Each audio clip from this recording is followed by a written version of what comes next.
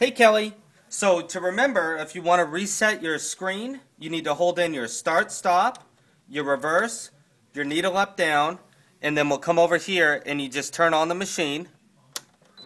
and then on the screen you'll get your 1, 2, 3, 4, 5. Now before you can set this, you need to hold in your start stop button